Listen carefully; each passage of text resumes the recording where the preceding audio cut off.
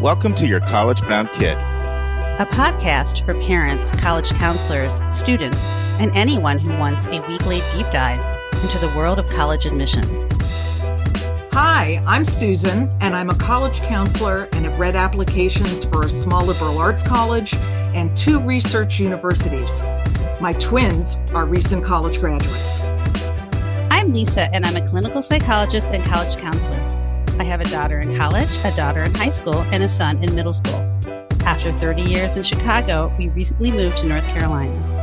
My name is Mark. I'm a college coach in Atlanta and the parent of 2 daughters. Karis, a graduate of Davidson College, and she is the founder of the Spanish tutoring company, SpanishHelpToday.com. And Joy is a graduate of the University of Georgia, and she is getting her master's degree at North Carolina State University. This week in the news, why campus tours keep college presidents up at night. It's an article by Adam Platt, and it's in the Twin Cities Business Magazine. It's our first time we've gone to the Twin Cities Business Magazine. And I'll be with Susan Tree talking about this article. Our question from a listener will be our second question in a row from Cadence from Stuyvesant High School in New York City. And she wants to know if she's asked in an interview what other colleges is she applying to, how is she supposed to answer that question? And our interviewer kicking off a brand new interview. It is with Heath Einstein at TCU. And I team up with Julia, who's known Heath for over a decade. The 2 of us do that interview together as we talk about TCU. But for now, we're about to talk about this article, Why Campus Tours Keep College Presidents Up at Night. Before we dive in, how are you, Susan? I'm terrific, Mark. It's so nice to be back. Thanks for having me. Well, I have to give you credit because you're the one who found this article and sent it over. And it brought back a lot of memories because I don't know if you remember this, but I used to run the tour guide program my first year at Westtown. So we had 90 tour guides, and it's quite an experience working with 90 teenagers as tour guides because and especially at the school you and I worked at, they definitely don't hesitate to speak their mind and give you feedback. That's right. And it was a beautiful thing. Yes. But of course, as we traditionally do, we have to start out with our admissions tip and with our admissions vernacular and our big number. So admissions tip today is in your application at every stage, look for opportunities to tell colleges something new about you. They always want to be learning something new about you. And one of the mistakes that applicants can make, they might maybe do an essay on their experience at camp. And then if they're asked to write about an extracurricular, they go back to that same thing again. And you're wasting people's time. They're always looking for a new dimension. In fact, several colleges this year have a great question, which I love, which is tell me something that you haven't told me yet in your application. So any comments from you on that one, Susan?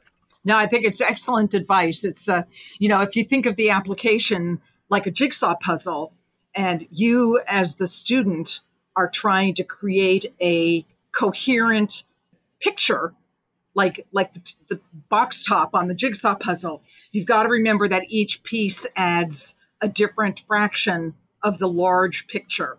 And while there might be a little of those edges overlapping, each of those jigsaw puzzles needs to bring something new and relevant to the larger picture. Yeah, well said. And there's a lot of pressure for admission officers to read as many applications as they can. And some schools are doing it in 4 minutes. Some are doing it in, what would you say the high side, Susan? 12, 15 is rare these days even. Still some schools out there doing 15, but not many people doing more than that. I would say, depending on the style, one university I read for in recent years was hopeful that you could read 4 applications an hour, but that was just a first reading where you were responsible for a quick trip through the application to make sure that it was complete, to pull out any very significant features of the application that you wanted the second reader to see immediately, and to assign some preliminary ratings, academic and personal ratings. But they were like the the diving board, the initial springboard for the rest of the reading process. Another university I read for more recently was committee-based. So you were always reading in tandem with another member of the staff. And that was a more laborious process, and it was more person hours because there were two of you. And generally, the initial reading of the application took a good 20 minutes, sometimes a little bit longer. Well, good for you. You're working for good places, because it's a common question that I ask, not everybody, but I ask a lot of people. How long does it take to read a file? And I'm not really hearing anything that goes past 15. And when I hear 12 to 15, that's on the higher end.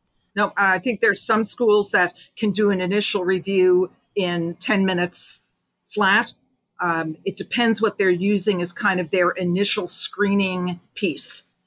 You know, if they're screening out students very, very quickly based on their transcripts, for example, then the rest of the reading is perfunctory. Yeah. It's much faster, and you're done very quickly. Because they deem if you to be competitive or not competitive. That's right. You're not competitive, they go through that perfunctory motion.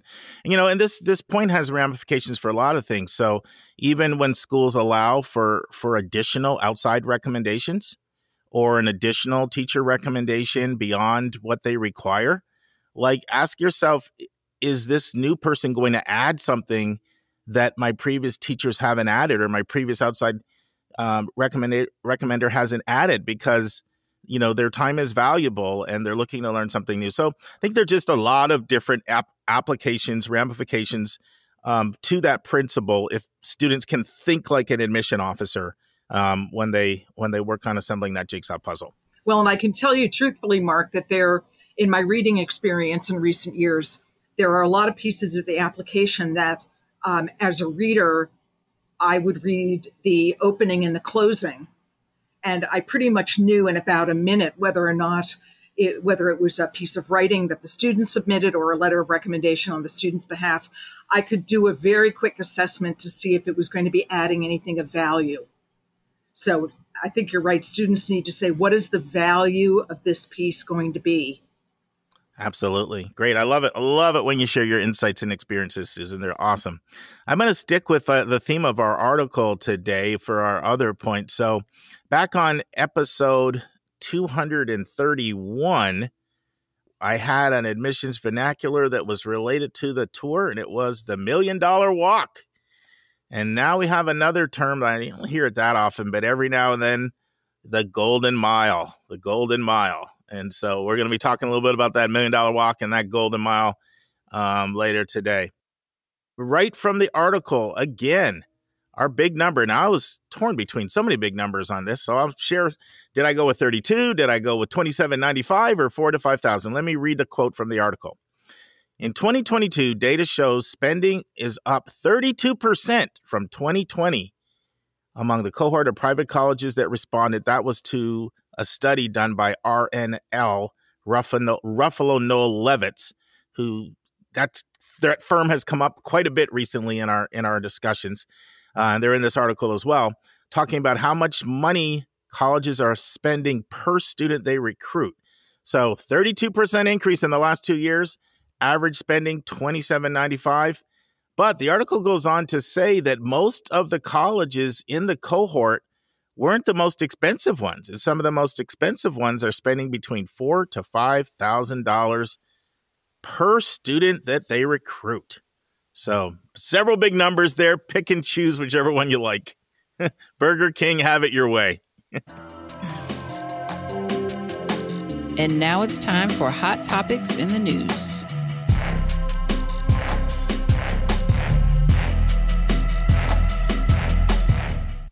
All right. I'm going to give a brief summary of the article, Susan, and then I want you to chime in your own way with a lot of personal experience and insights on a really important topic. So, you know, the article starts out, Adam Platt talking about how much has actually changed in the world of college admissions and how there was no social media now, and now you're getting all this information by social media.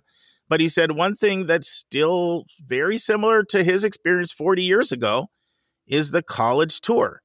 And he remembers taking a tour and ended up going to Twin Cities and liked it, and he stayed. And became a student there, and now he's here helping his daughter out. He's helping out another relative, and he's seen the impact of this tour. And so his daughter had an experience where she'd had all these positive interactions before with admissions directors and different people before a trip. And then they got on a trip to a school, and he just describes it as a Midwestern school in an isolated location. And I'll quote from the article. It says, so they go on the tour. It sounded like it was almost like one of these class day visits where they break students up for an open house and they do separate programming with parents. And it says, quote, when we reunite with our kid after the tour, she declines the provided lunch in the student center. She says, "Let's go." I respond, "Are you sure? You don't want to stay a bit longer and talk to students?" "No, I'm done." On the way home, my kid says that the tour guide spent a substantial amount of time explaining their gender dysphoria and how the college paid for materials for them to transition to non-binary status. It was designed to spread an air of inclusivity, but it left the impression that this is a school for kids struggling with their identity. So then he shares that experience, and he goes on to say, tours are a high-stakes game. Schools invest all this money, and then it comes down to the experience on the tour. And he has another story he also shares with another relative who had a similar type of unpleasant experience. I have that one right here. The quote from the nephew: "Pronouns are front and center at this school, would seem to turn my nephew off. He has nothing in common with the tour guide, a young individual who goes by they, them, and is on the introverted side. After we're done, I ask my kin, would he like to walk around the neighborhood and meet more students in the student center? And he says, I've seen all I need." So he shares these two experiences to talk about the power of the tour. This is keeping college presidents up. Then there's a quote from several people in the article, everyone from Angel Perez, the CEO of NACAC, to a number of other consultants, and talking about the tour and former admission directors. One quote here says, "The tour and campus experience are something you have little control over," explains Lauren Robinson, retired dean of admission at Macalester. "The perceived value to students is exactly that." And one of the points that the article, I don't necessarily agree with that, by the way, Susan, but we can talk in a second. But the article goes on to talk about how certain schools, and I don't know how they come up with this figure, but they use the term 25%. They say if you have a 25% acceptance rate or lower, then you can afford to have a bad tour experience because you just have so many students that you're flush with. But if your acceptance rate is higher than that, so much depends on that experience when people are on campus, and there's a lot of factors outside your control. So this is keeping admission officers up and is keeping presidents up. And it also goes in to talk about the shrinking student body and the demographic trends. And now college applicants are down, especially male applicants are down, and it's putting more and more and more pressure on schools to have to nail it out of the park when students set foot on their campuses, but yet so much is uncontrollable or difficult for them to gauge. And then it does share some research that says that more than anything, when students set foot on a campus, they're looking to see, do they find people who are like them? And if they find people that they can connect with, then they're most likely to think that the school could be a good school. So I want to have some dialogue. That's, I think, enough of an intro, and we can kind of take it where you want to go with it, Susan. But what are your thoughts? Well, that was a great synopsis, Mark. And this is, I think, a fascinating topic because it touches almost everybody in the college-bound community in some way, shape, or form. Even a virtual visit to a campus can come across as highly inauthentic, let alone an in-person. I think when a family goes to the trouble of visiting a campus, their expectations are very, very high that they will get a well-rounded, comprehensive visit and picture that is both emotional and cognitive. And we know anytime that we go anywhere and deal, especially in a new situation, we are affected by it in those two ways. You know, the cognitive, which our brain is processing facts and figures, the academic or intellectual dimension, and then the heart that is processing the emotional reaction. And there are a few examples I think as dramatic as a college visit by a prospective family that is as difficult for them, the buyers, let's say, to keep a balance between the rational and the emotional. It's just the way it is. I liken it to shopping. I hate to reduce it to that, but if I have to go get an outfit for, I'm going to be a guest on a TV talk show, or I'm going to go for a job interview, or I'm going to go to a wedding, or someplace where I'm making a public, up close and personal, appearance, and I go to get an outfit. It's agony because I might say, well, this is going to look okay on me, but I'm not in love with this. It's not going to make me comfortable. It doesn't suit me. It doesn't represent me.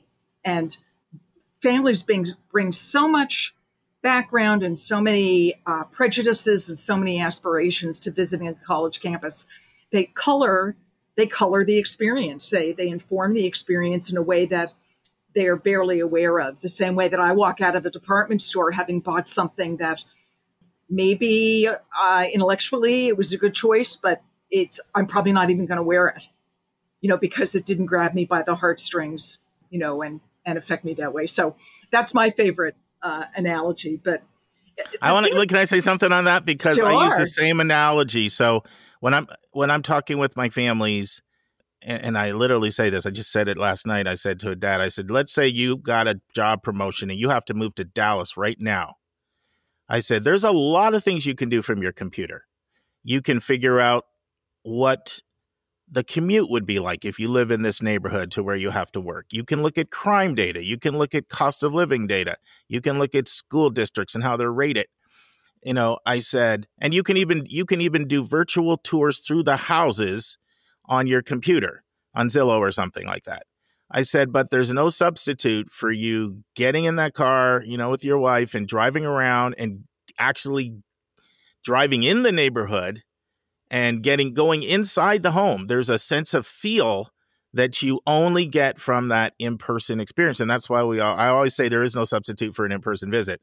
As much as bullish as I am on all these new online tools, and you should do them, you can save yourself a lot of wasted time and money through your online research so that you can ferret out schools that, wouldn't be a match. But there's a sense of feel that you get when you visit. And I tell people to trust their instincts. I know that doesn't sound analytical, but I do believe that there can be a component of who you are that in some ways a college is like a magnet. It can draw you in or it can repel you. Yeah. Susan, I remember you always saying this. I borrow this term from you. Is it singing at you? You used to say that to students. Remember that?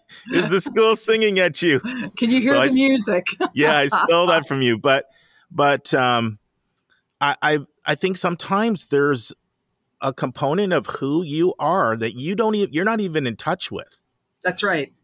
Because this is the weirdest thing, Susan. I don't know if this is your experience, but if I'm visiting a campus for the first time, normally the impression that I have in the first 5 or 10 minutes is very similar to what I have if I'm there for 6 or 8 hours. Now, I learn a lot of things because I'm in presentations and all that, but just that initial sort of visceral reaction, I find that it's pretty similar. And I know that sounds super anti-intellectual. I'm certainly not encouraging just drive up, see a place and leave.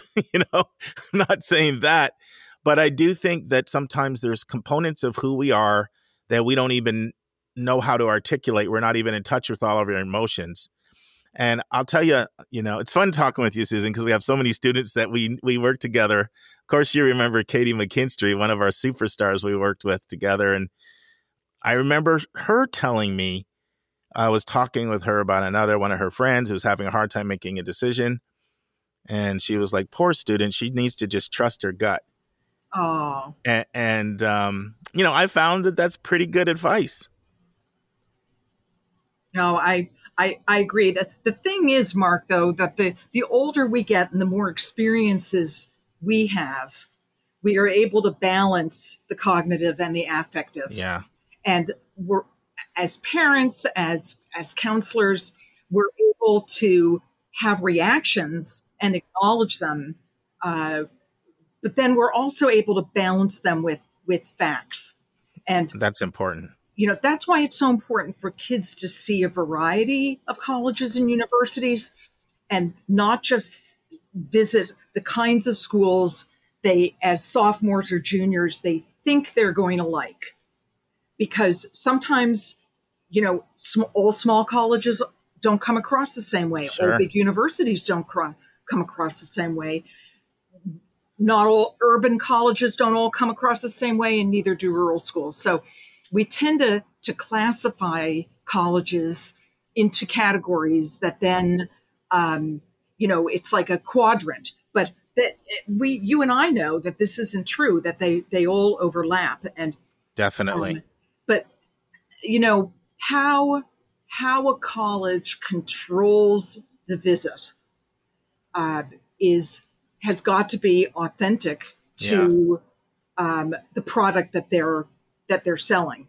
And I think that's where colleges fail a lot of the times, that they're leaving too much up to chance, and they're expecting a family to absorb a holistic impression of the college, both in terms of facts and figures and the emotional impact of the beauty of the campus, or the wonderful proximity to the local town, or the historic architecture. They don't control enough for everything that the family's bringing to that visit, and it creates an impulsive reaction on the part of a lot of families. When I was first in admissions, I knew there were families that parked in the parking lot of the admissions office and then left. That there was a visceral reaction. That wouldn't have been my child. I would have dragged my child out of the car and gone on that tour for, educational purposes, because it is like shopping. You've got to try on a lot of outfits and see how they look on you, see how they make you feel. You can't just look at them in a catalog. And we've all made terrible mistakes in our lives of ordering things online or based on someone else's impression, and they don't fit. Well, I'll give you an example. I'm not sure if you remember this, but there was a little book. It didn't really get that famous, but I really liked it. It was around when you and I were working together at Westtown, by a guy named Marty Nemko, and it was called You're Going to Love This College Guide. It's been out of print since like 03 or 04 now. But I really liked that little book. And the one thing that stuck out to me is his advice to students before the tour was to repeat multiple times to yourself, I will not be influenced by the weather, and I will not be influenced by the tour guide. Because he found those were things that could so subjectively bias you. You get a rainy day. Another story from our past, of course, you remember Bob, the business manager. I was helping him out with his daughter. They came back from a series of schools, college visits, and one school I thought they'd be very excited about. They were not impressed with at all. And I was talking to him, and he said, we had a terrible tour guide. And I remember saying, well, sometimes that's just a little random. Maybe you could have got a different one, and you might have had a totally different experience. And I never forget, he said to me, if I go and I get a bad tour guide, I can only come to one of two conclusions. Either that's the best you've got, or you don't care very much, and neither option is good. And I really didn't have a comeback for him. But I did have a student maybe the last year or the year before, same thing. I really thought they were going to like this school. They visited, they didn't like it. It wasn't that far from their home. But it was like torrential rain. It was really bad weather. And so I did challenge them. I said, you know what? I really think you might like this school. I said, why don't you see if you can get back on a better day? And they actually did, and they did have a good experience. So that sort of speaks to your point about how we have to be careful about not just having sort of knee-jerk reactions that aren't balanced with data. as well. But you on some level, you've got to let that go because it is what it is. I mean, when I worked at a liberal arts college in Maine, that only enrolled 10% of its students from the state of Maine. Yeah. We were what was called a destination college, meaning that people didn't drive by casually and say, "Oh, look, let's go visit a college because we're driving by and there it is." They were in Maine for a reason. They had come from far away. No one came unintentionally. So chances are it was going to be their only time to visit. And because we were a college that said to families that, or said to applicants that if they didn't have a personal interview, they were placing themselves at a disadvantage, that we wanted to meet every applicant. And we could do that either on campus at the time of the visit, or we would arrange to do it off campus, somehow swing that. But so when the weather was bad, I felt personally responsible. I really did, because I knew it was very unlikely that they would come back. But I learned to develop a way of framing that for a family. This is for spinning it and saying, well, if you love it on a rainy day, you came to Maine because there was something magnetic about looking at colleges in vacation land. That's what the license plate says. And this is a magnificent state, and we actually have better weather. If you're a winter sports person or you love spring or fall, we're better than practically. So we learned a way to spin it.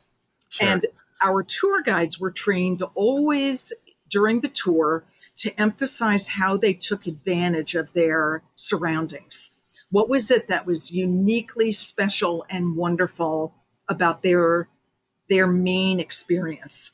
So we capitalized on why we knew a family was coming to visit us in the first place, right? And then we would hammer on that during the tour. I mean, that was one of those things tour guides were trained to reference. And so it sometimes helped lift families out of the, oh, it's a rainy day, it must be a terrible college, kind of reaction. Because on some level, we could do that with humor and storytelling, but that was about the best, that we could do. Yeah, and that's why when Bob made that statement, I really couldn't fault him, because the tour guide, when you're the tour guide, you are the school. It's like the admission officer. You're right. I mean, this isn't. Colleges would visit us at Westtown, and if they were friendly and personable and they connect with the students, then the student thinks the school is friendly and warm. If they were cold or distant, or maybe even just not the type of that person, right? It could be somebody could be seen as whatever, too jockey, too preppy, too fraternity, or too crunchy, or whatever buckets you want. That's not one thing. I did agree with the article is that people are looking for people that they will connect with. Yes, like them. See, I'll disagree on that point, though, with you, okay, Mark. Yeah, go ahead. I think they're looking for enough of a place where they're going to connect, where they're going to fit. But a lot of kids are dying to break out of the high school social world. And they're actually looking to broaden that view. I think it's two-sided. They don't want to be the only person who looks like themselves there. But you know what? A lot of kids are looking to reinvent themselves to a certain extent anyway. And they might not want to go to a college where everybody looks very contrary to what makes them comfortable. But on the other hand, that can be, seeing diversity, seeing a really big range of interesting people that they would find cool to get to know, I think can be very, very attractive. If there's too much of a stereotypical look to the students, they may say, well, that's me, but isn't this going to be just like my high school? And of course we know it's not, but some kids can get turned off by that. But I think it's that psychological balance between, I won't be the only person like this, but on the other hand, I'm so excited to be in the mix with a lot of different kinds of kids. I certainly was that way coming from New York City and looking at non-urban schools. I couldn't wait. I didn't look at urban universities because I absolutely did not want to recreate my high school experience and have all those. I literally had this situation earlier today. I had a session with somebody from a New York City school, and they just said, I can't do it, because I thought Stony Brook was a good match for them. No, too close. Too close. Seton Hall, too close. Yeah. Even Rochester was too close. Wow. They had to get out of the state. So I definitely know that it's always in that nuance, because a lot of students want diversity. And a lot of times we'll hear students say, it's too many kids like my high school there. We'll hear that a lot. So there's definitely that side of it.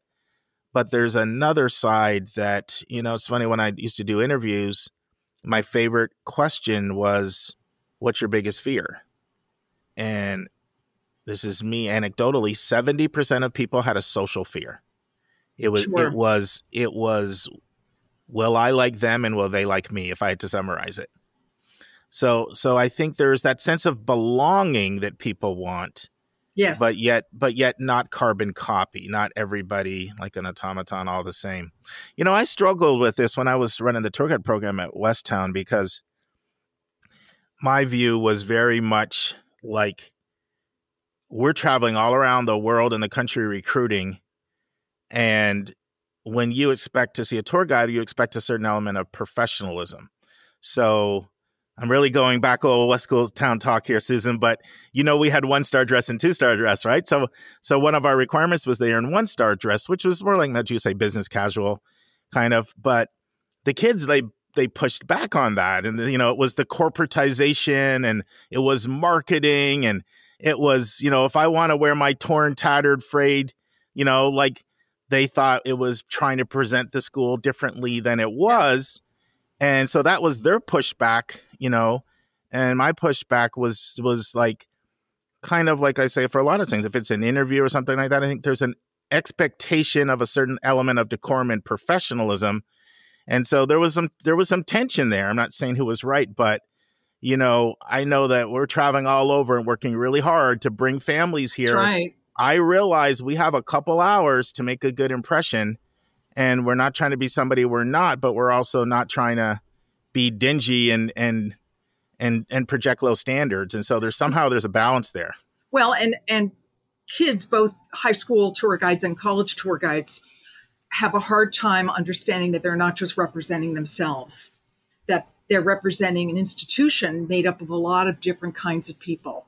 And they have to find a way, and the admissions office, I think, is the one that has to identify what that corporate, and when I say corporate, I don't mean business. I mean, sure. The body, what an image is that will be okay, will make you approachable to any family that came to visit. And a lot of colleges use uniforms. The kids have their khakis and their polo shirts, and it identifies them as an ambassador for the college. And I wasn't all that aware of that. Mm-hmm. My college never did that. Mm-hmm. I think the kids would have been up in arms, but instead LL Bean was their uniform, right? I hate to tell them that they were in uniform, but that had become fairly common. And I think as colleges moved toward paying their tour guides, they were able to exert more higher standards, certain standards for that, because the art major tour guide has to be able to talk to the prospective physics major, and the engineering tour guide has to be able to talk to the prospective French major. Rarely do families get assigned a tour guide, and occasionally it happens. It happened to me when I was touring with my kids. Occasionally it is an assignment where when you register for the tour, the prospective student says, this is what I'm interested in. And, my twins and I went to a college for a tour where the tour guide was a twin. And I said, you're kidding me, right? You're kidding me. Right. And she said, this was accidental. She said it really was. But when I saw someone was coming with twins, I thought, why not? I should do this because I get it. And, but the colleges have been able to up their standards and their expectations since they started paying, which I always felt was an anathema. I thought it was a volunteer experience.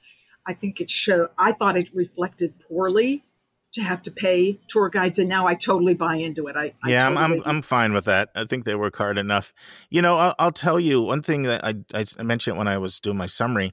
I don't really agree that you're kind of at the whim to whatever reaction people get. There's certain things that are outside of your control. Certainly, like we said, weather, having maybe a mismatch personality wise or culture wise.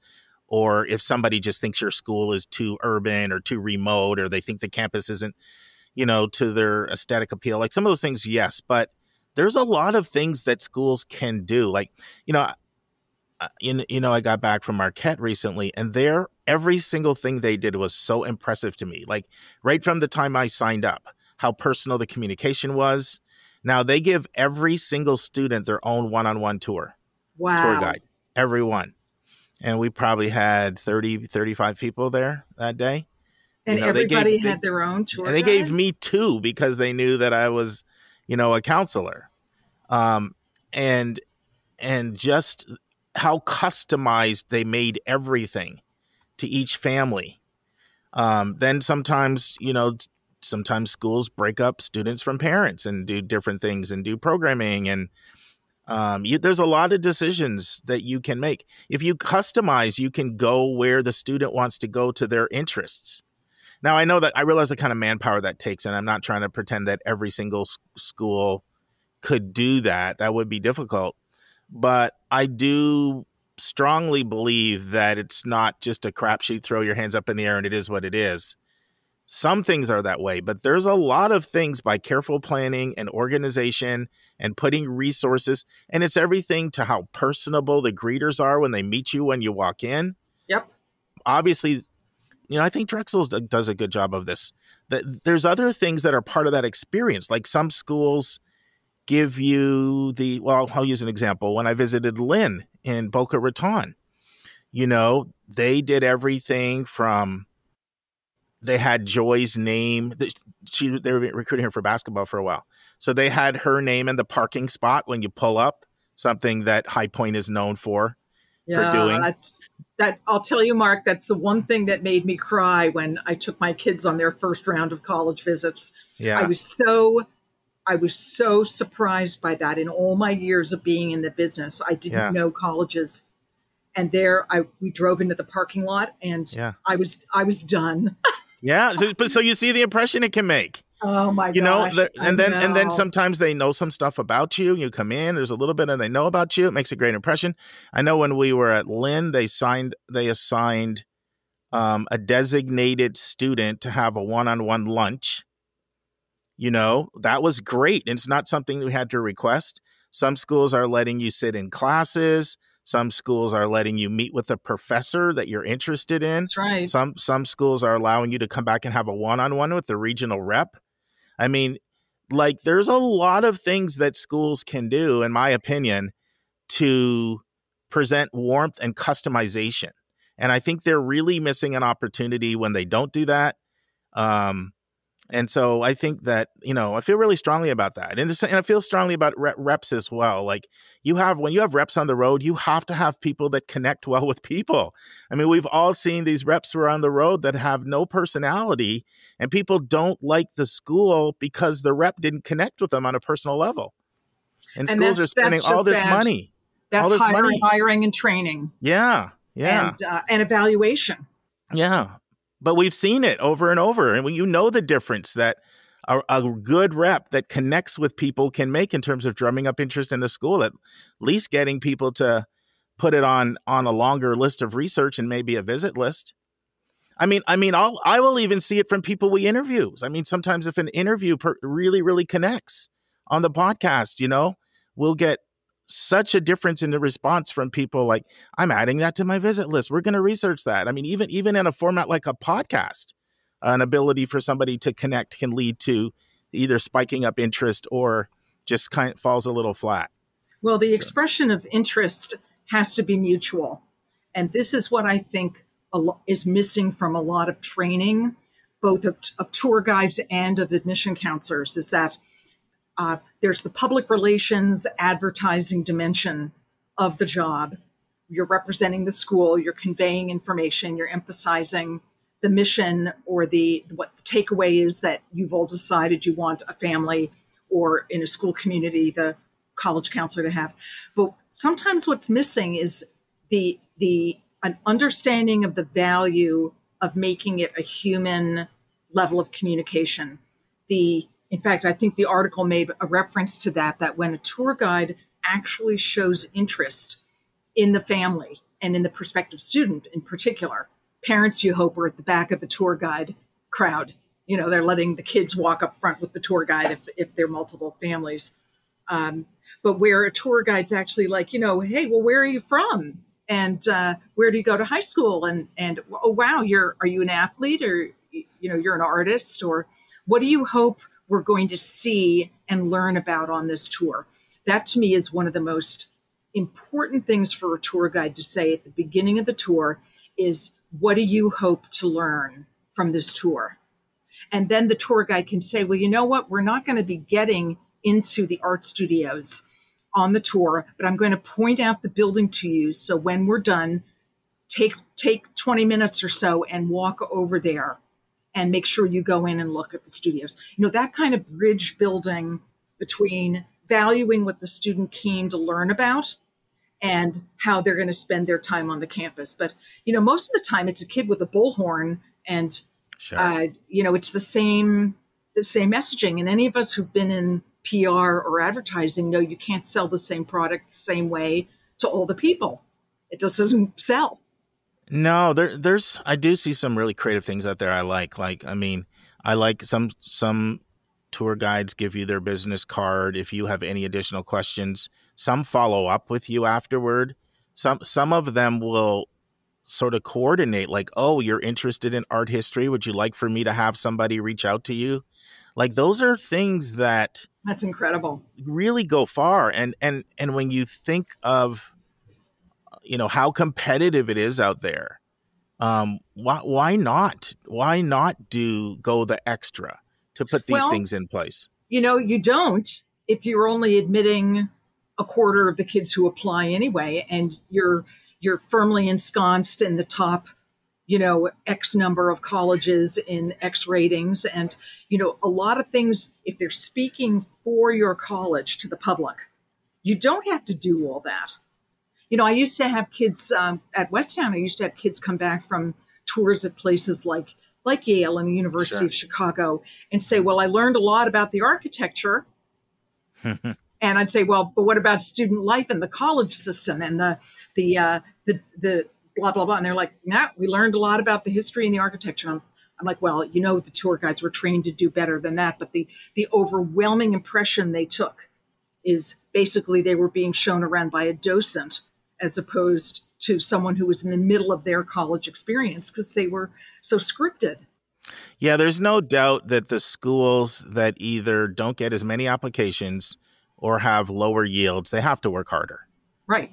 They have to work harder. I think I shared this on the podcast once before, but I was meeting with a representative from a women's college, and we were just having a really good long conversation about admissions recruiting, and she was talking about just the challenges it is because so many of the young ladies won't even consider them, and then they can't look at the men.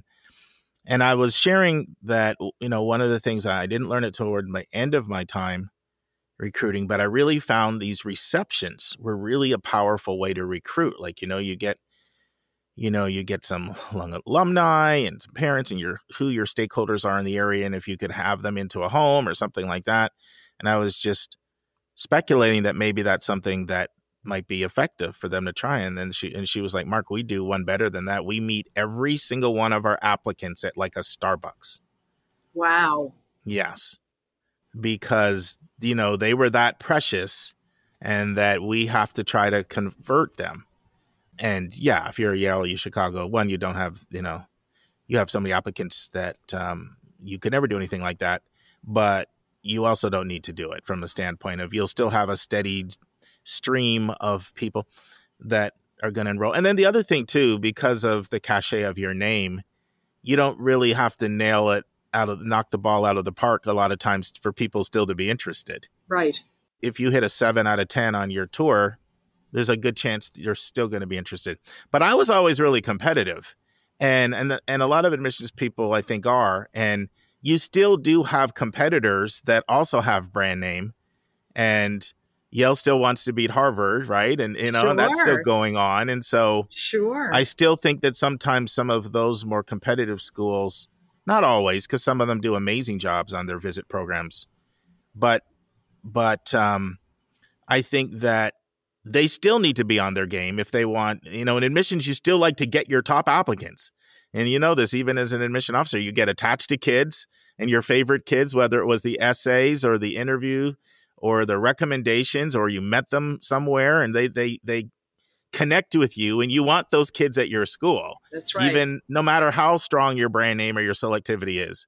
And these still can be the things that can cause you to lose an applicant. You're probably not going to lose to a school with no brand name, but if you're strong enough to get into the most selectives, and you're not only getting into one most of the time, unless you ED, there's competition at every level is what I'm trying to say. That's right. And these things still make a difference. Well, and was it Jeffrey Salingo that does the buyers and the sellers? Yes. Yeah. Salingo. Mm-hmm. And that's it. I think the sellers are selling and the buyers are buying. And you're right. There's always competition.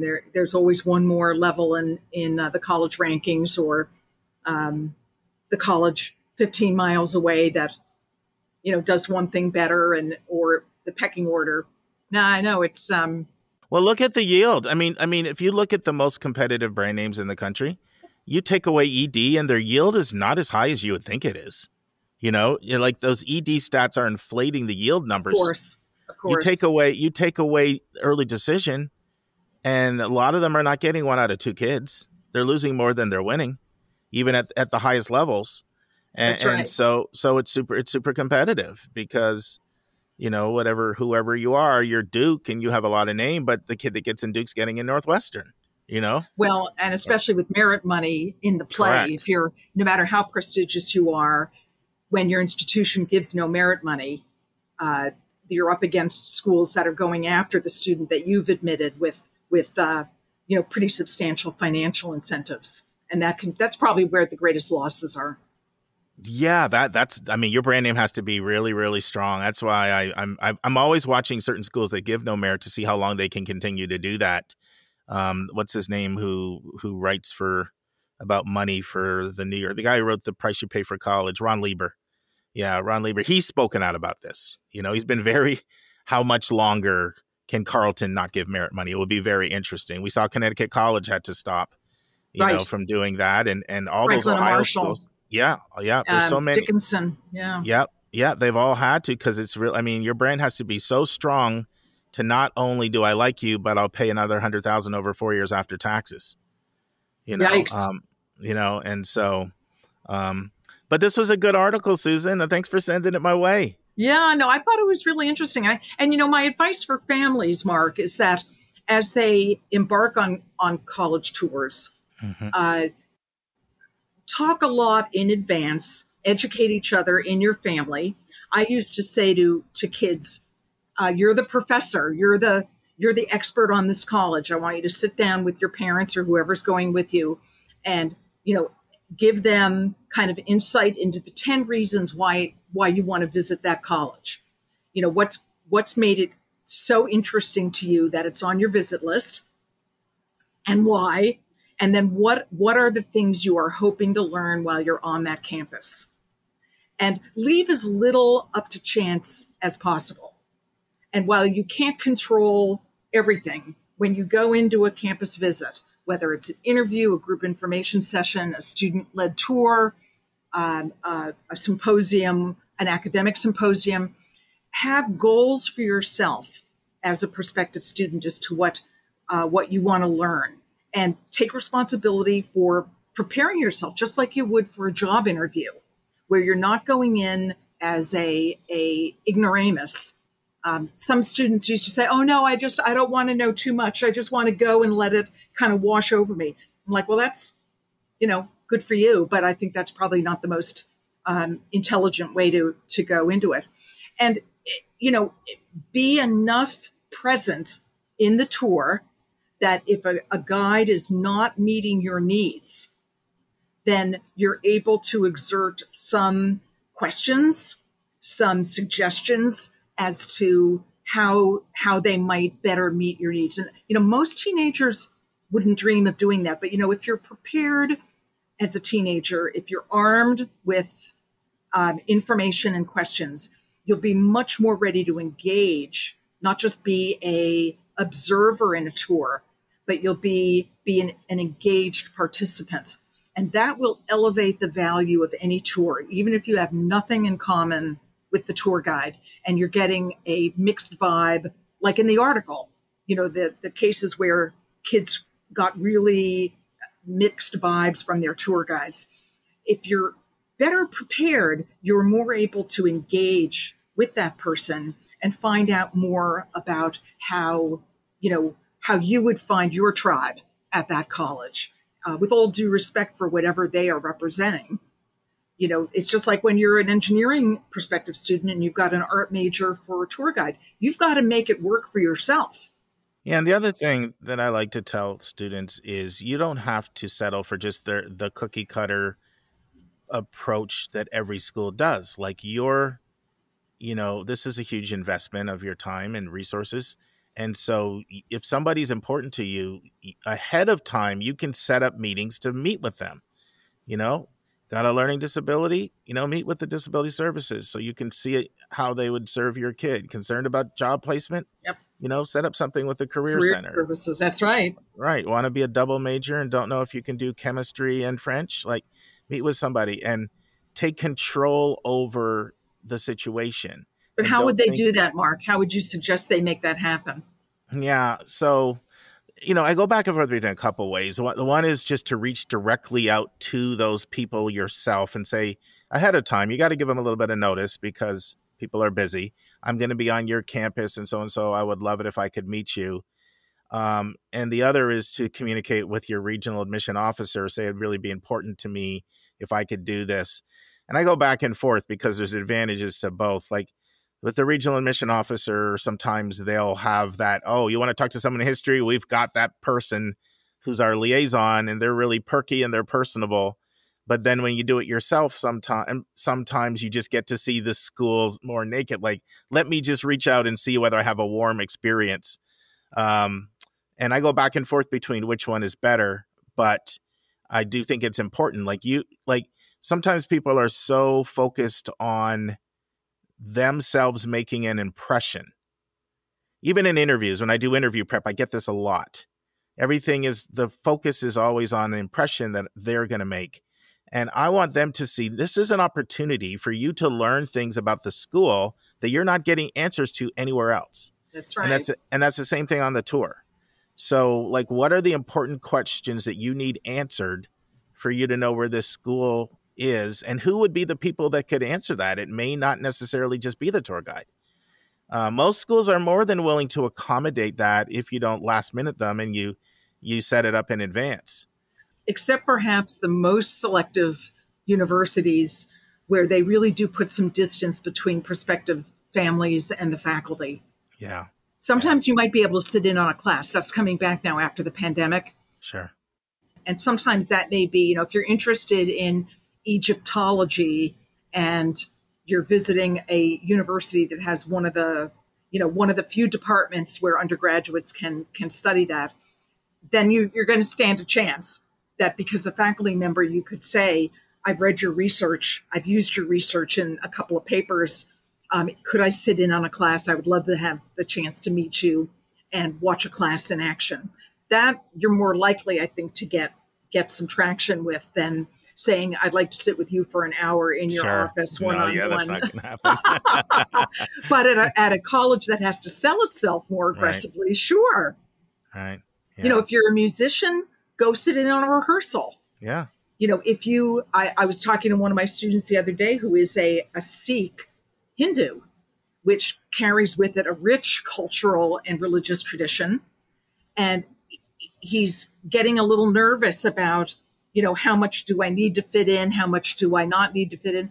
And I said, So you ask your admission, first you look to see if there's an affinity group, a club on the website, and then see if you can meet with one of those students or the faculty advisor when you're on campus. If you don't see anything, ask your admissions counselor, are you aware of any students of Sikh background with maybe I could have lunch with, or a professor who would be willing to speak with me. They'll fall all over themselves to find somebody to help you see yourself when you're from a fairly unusual cultural background or religious background. You're perhaps an element of diversity that they would be very, very interested in, and they'll do everything they can to help you see yourself there. Yeah, I think sometimes the public doesn't always know how much schools see themselves as a learning laboratory. And if they can assemble as many different perspectives as possible in a context where people are open to learning from each other, like that's a lot of the secret sauce where the learning occurs. And so much of it is even outside the classroom, in That's the right. dining rooms and the dorms. And so they're looking to, especially, in a liberal arts context, they're looking to challenge pre-held notions and expose you to different ways of thinking and cultures. And that's kind of the magic of the education. That's right. That occurs. The other thing that I like students to do, I mean, I'm really big, and our regular listeners know this, on randomly talking to students and outside of who the admission office assigns to you, but I won't repeat that because I've talked about that a lot. But I do like students to, at the very end, even before they start talking in the car with their parents, whether they're putting notes in their phone or their journalers, or nowadays, on the iPhone, you just hit voice memos and just talk and just leave your impressions overall about the place before you start having the conversations in the car with everybody. Because it is true, a lot of families use their spring breaks and these breaks where they go on these big trips where they're visiting multiple schools. And you may not think that it'll all get mumbo jumbled and that you have an ironclad memory, but it really can start to mix. And that's why it's also good to take photos too, to use so easy now with your phone camera. That's right. Snap some pictures, because I can't tell you how many times students say, "Oh, I'm starting to confuse this school with that school." And that's right. And having that record of, at least this was my impression after I left, and it may move as you learn more.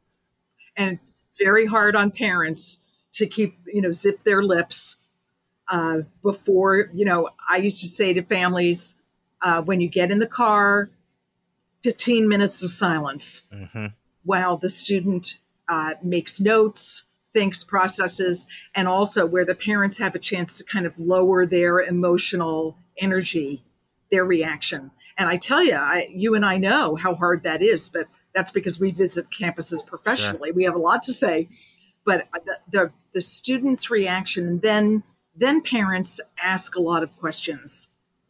Ask your son or your daughter a lot of questions about their reactions, their impressions. Help them make notes about, based on this visit, what do you want to learn next?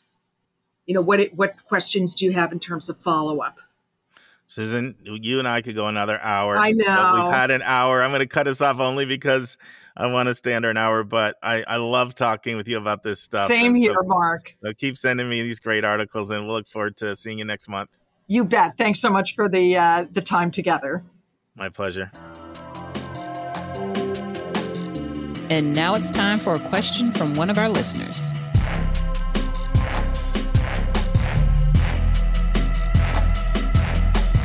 Friends, last week you heard the first part. Now it's time for the second part. All right, Lisa, let's look at Cadence's other question. So she has another really awesome question, which is, what do you say if they ask you what other schools you're applying to? So let me talk a little bit about this question. So this question is one you're not supposed to ask. This is considered a breach of interview etiquette in admissions. Mm-hmm. However, I started incorporating it into my training when last year I had 4 students ask this question. Or maybe it was the year before. It was sometime in the last few years. The years starting to just go together. But 4 students got asked that question. I'm like, oh my goodness, that's a lot. And I don't really find admission officers asking this question, although I never want to say never, because they would certainly like to know. and senior fellows or students. So let me take a step back. There's three main people that do interviews. The admission officers themselves, what I call senior fellows, but that's probably too specific a name. That's the name some schools call it. It's like a student who's an upper class person who's been usually very involved in the admission office.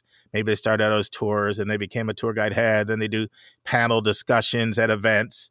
And then they move into this role of interviewing. And by the way, that's what the path to go on if you want to be in admissions.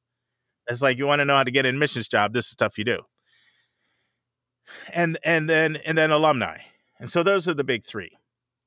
Now, all four times when my students got asked this question, I think it was the year before last, 2 years ago, it was always an alumni that did it.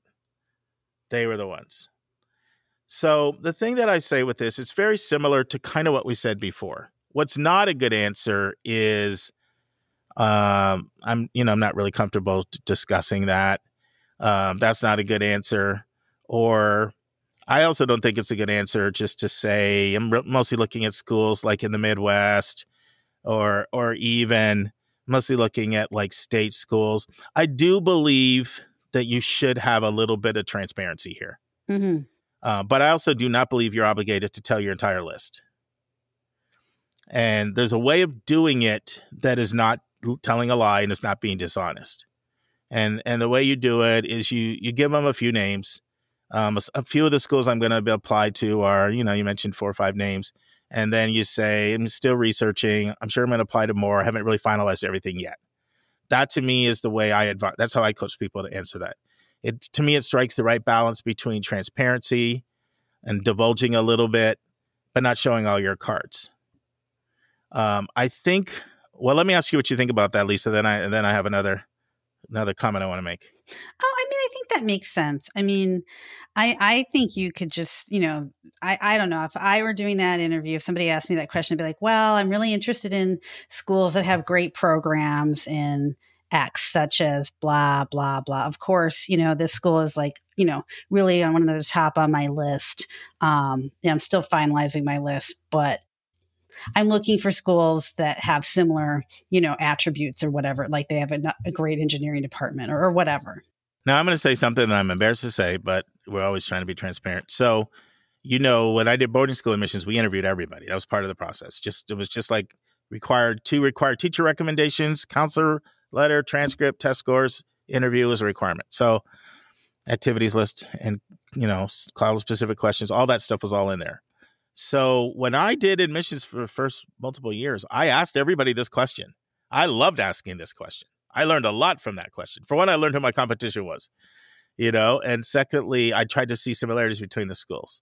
So it wasn't until later that I can't remember when it was, but at some point it sort of became clear, like that's not considered appropriate.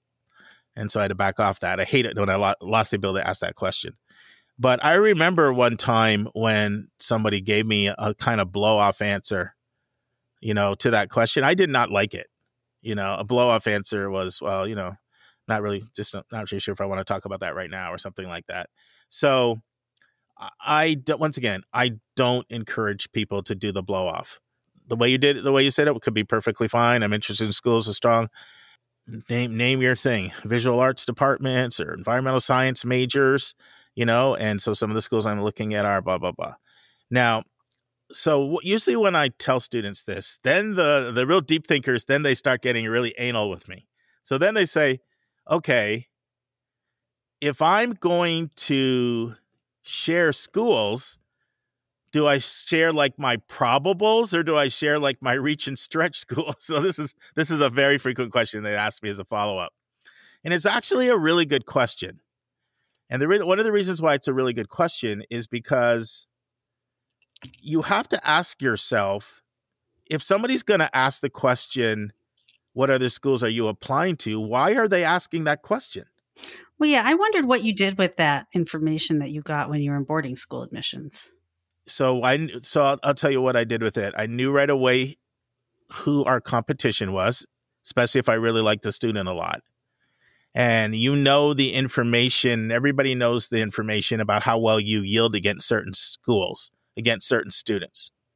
against certain schools. So if they came back and they said Phillips Exeter, Choate, Lawrenceville, Deerfield, St. Paul's, Lawrenceville, Hotchkiss, some other schools, I know those schools were tough for us to beat because they had more prestige. And prestige is always, it almost seems like it almost always comes down to that, or most of the time it does. Not that often people pick a less selective school over a more selective school. Like, does it happen? Yes, but it's more the exception than the norm. So I partly did it to get a sense of how hard was it going to be to yield a student. Sometimes I did it to get a sense of what are the commonalities and what are the patterns between what this student is, our school and the other schools on their list. So, for example, if they said to me the George School, which was our biggest overlap, and I'm also looking at a day school, let's say they said Sidwell Friends if they were in DC, which was an overlap in DC, or Friends Seminary if they were in New York, or Friends Academy if they're on Long Island. So sometimes I was looking for those patterns, and you kind of like those patterns because it showed some intentionality. So if they said, like I said, similarities in schools, and you saw a pattern between your school and their school, that you like that because you know that they were putting a little thought into their search. So sometimes it was a reflection of, oh, is there some thought here? If I see similarities in schools, I can tell. Not only does it tell me a little bit about you, it can be an insight into that person. I see similarities in schools, that tells me an insight into who you are and what you're probably looking for. Sometimes it was a reflection of how hard is it going to be to yield. And then sometimes, you do an interview and you don't have any really academic information on the student. And so it can be a little bit of a insight into how strong of a student this is. So if somebody comes back and they tell you a whole bunch of schools that are less selective than you are, that may be one thing, versus if they come back and they give you a whole bunch of really selective schools. I mentioned some of the very selective schools earlier, but there's others as well. I could have mentioned a bunch of others, and they start saying like the Groton School, and it's not a school I never mentioned. Middlesex, pretty selective. They start mentioning some of these schools, Thatcher. Then that can also be an insight into how strong of an applicant this is. Because normally if you put it in college terms, it would be like, where else are you applying? And they're like, Yale, Stanford, UPenn, Brown, Chicago, Pomona, Rice. You're like, okay, this is probably a pretty strong applicant. So that was one of the reasons for asking it there as well. Any thoughts, Lisa? Well, I think as an applicant, I would kind of be wary of that question. I mean, students are not allowed to ask, okay, well, who from else are you considering for my school? Like, what do you think of Susie versus me? You can't ask that. And that's kind of what the schools are asking. I guess to me, like, maybe this is bad advice. I would say make a list of the schools where this school is like, like they're crossovers, but like this school is like the slightly more prestigious one, and tell them that so that they think they'll yield you. But that's sort of disingenuous, yeah. I think. I'm always going to say, don't be disingenuous, Lisa. But it is a disingenuous question. Yeah, I'm still. There's a way it can be answered authentically that doesn't hurt you. Mm-hmm. There's a way that can be answered. And the same thing we said in the last question, a lot of these questions are like, how confidently do you answer? Can you think well on your feet? We didn't even get into things like eye contact and smiling and how well you project and all those things, other things that are components of good interviews, because it's not a question how to do a great interview. It's a general question about specific questions. But a lot of times it's just another opportunity to show you can think well on your feet, and you're confident, to be honest. And so I wouldn't want to miss that opportunity.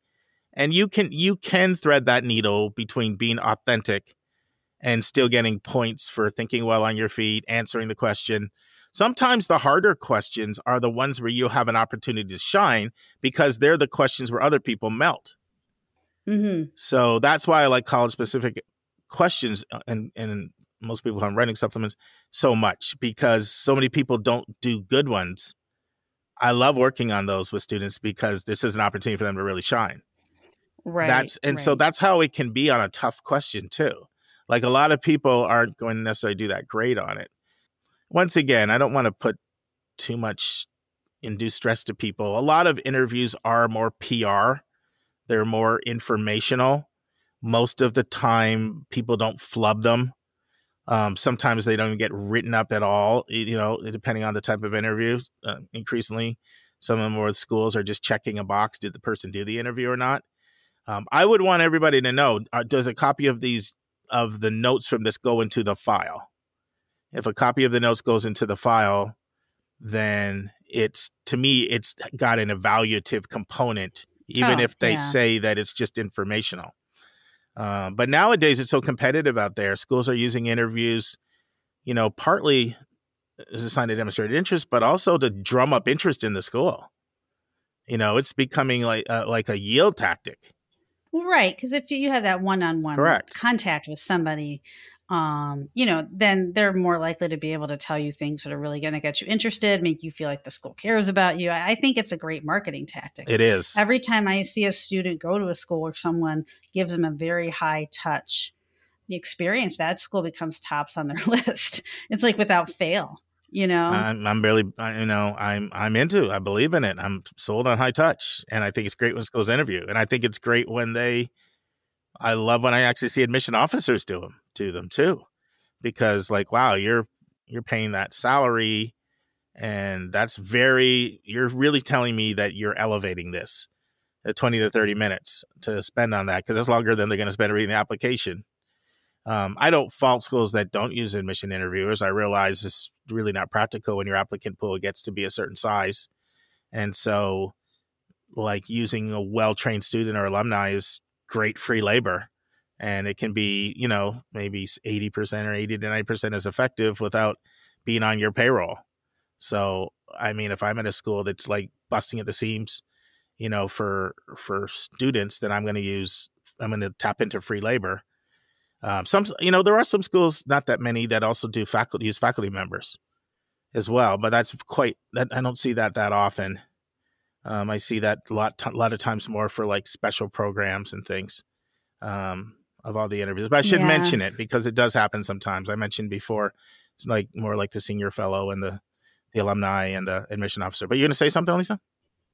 Oh, I read this article today, and I think it was in the Washington Post, and maybe it came out on August 12th, but it was about how parents are stressing out kids too much about college application process and, selectivity and all that. But the writer suggested to kids that when they're being interviewed, they ask your school's great. It seems like a dream to me, but we both know that you can't accept everyone. Where else do you think I should apply? And try to turn it around on them a little bit. And I don't know what you think about that tactic, but I thought it was an interesting take on things. Yeah, I don't like the where else should I apply, because how does the interviewer know you? They don't know you well enough. But one thing I do say to all of my students, okay, here we go. Now I'm going to go on to the third topic. This is a big one. I want them to have 5 questions that they're going to ask. And almost every interview is going to end with the question, what questions do you have for me? And so that you want to take advantage of, and you should not be, afraid to ask tough questions there. Mm-hmm. Now, I tell most students that 5 is a lot for you to ask them all. 2 to 3 is normally kind of the sweet spot of sort of what's socially appropriate, what's in the timeline they've budgeted. But there's 2 reasons why I want them to have 5. One is because what happens if in the course of the interview, the interviewer just happens to go off on a tangent and answers 2 of your questions and you only had 2 questions? I tell you, it is a terrible look. And I hated this when I did it. When I said, what questions do you have for me? And you don't have any. Because you come across like either you can't think well on your feet or you didn't prepare. So you never want to not have any.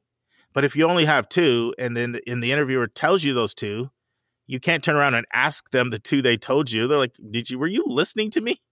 So that's why I don't like students to only have 2. And the reason why I want them to have 5 is because it's not that often, but it happens maybe I'm just guessing here, 2% maybe. 2% of the interviews my students have, they go something like this. So, you're going to be Lisa. You're the applicant. I'm Mark. I'm the admissions interview, and we're Reed College. I'm just going to say Reed because I didn't even tell you this, Lisa, but I just finished a great interview with Reed. Can't wait for it to air. So Reed's on my mind. Of course, and we talked a little bit about interviews in that interview. So you're Reed College. And it goes like this. So Lisa, good to have you here today. My name's Mark. I've been here for about 7 years. I'm a mission officer, blah, blah, blah. I've got territories, including North Carolina and the Southeast, go all the way up to Virginia.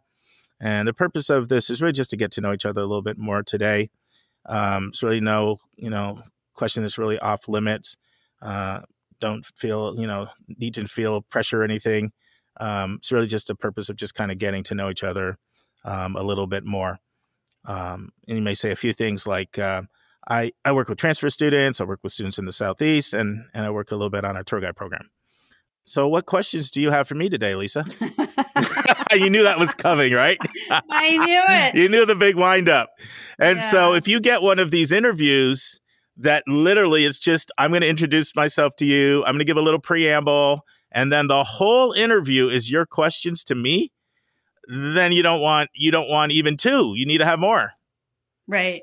So that's why I like students to have 5 really good questions. And obviously, I think I might have shared this before, but you can Google excellent questions to ask in an admissions interview and then put school match for you after it, and you'll get a list. And when I had my blog they're going, phenomenal questions. Those are like the best questions, I think. Thank you, Lisa.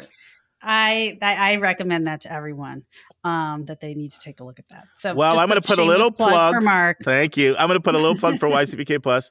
So that was back when we were blogging in 2016 and 17, when, and then the blog had to go and the podcast came back. But now that we've got extra help, those are the kinds of things that we're going to be putting out when we restart the blog. Yeah, well, maybe we can bring that back, like a updated version. No, we could do part 2. Like maybe there's, you could be like, how are you handling monkeypox? Like there's all sorts of new things that have come up and will come up for kids to be able, that are important for kids to know and to be able to ask about. So. You know what? Now that you give me a great idea, I'm going to commit to doing it. So basically that article, I give 40 sample questions, and then I show you how to create your own good question. But 40 is just scratching the iceberg. Can do another. Right. Can do another 40. Can do part 2. So I think I'd like to do that. So maybe we can collaborate. So, but that's so as far as that article, I would never turn it on to school and say, where do you think I should apply? They don't know you well enough, and there's not enough time in the interview. But I would absolutely take advantage of the opportunity to ask questions. In fact, I think a lot of times when people think of an interview, first thing they think of is, I need to try to impress them. But what should be just as high on your list, if not even higher, should be, I want to try to learn things about your school that I've been having a very difficult time getting answers to. Yeah. Like I've looked, and those are the questions you want to ask. Open-ended ones that you can't, we call it in admissions the 3-click rule. If you can click your mouse 3 times and find it, then it's not a good question. And so I'm really interested in philosophy, and I'm really interested in chemistry, and I'd like to double major. Like, what does that look like? And what type of workload would that entail? And how easy would that be for me to do? Like, that's the kind of question that's good, because it's probably not that easy to get that answer to that. Right. So that's what I would say. That's the part I would take from what you read, is absolutely use it as an opportunity to ask questions. And here's what I'll tell you. Good questions impress the heck out of an admission officer. And most of the time they don't get them.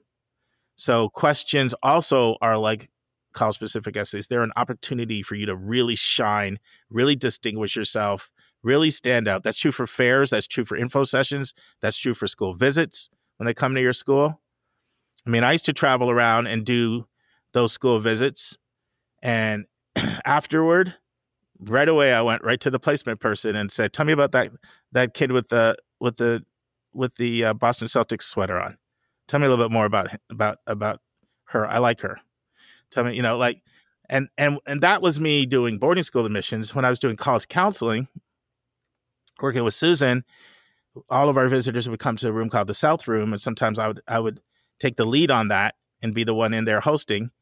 And after they were done, the admission officers, college admission officers, would say the same thing to me.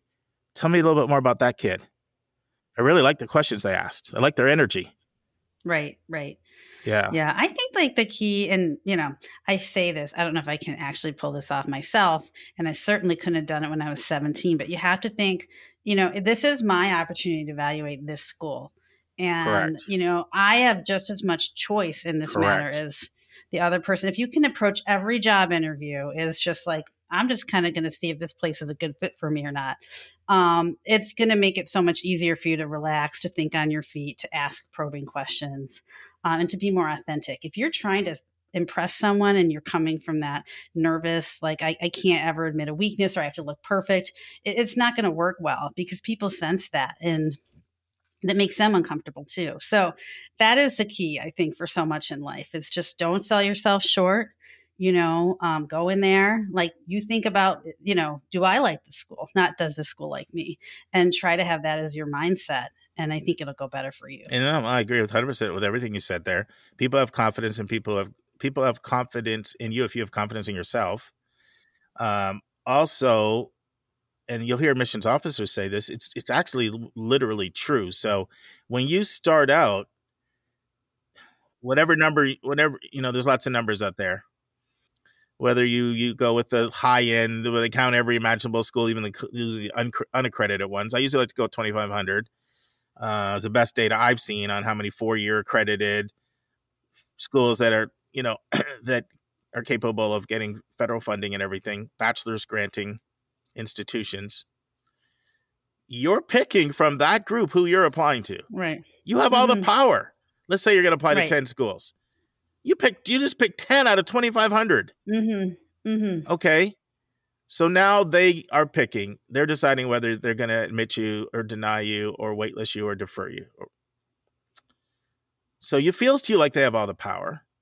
But when you're admitted, let's say you get in 6 of the 10. Now you have all the power again. You're picking between those 6.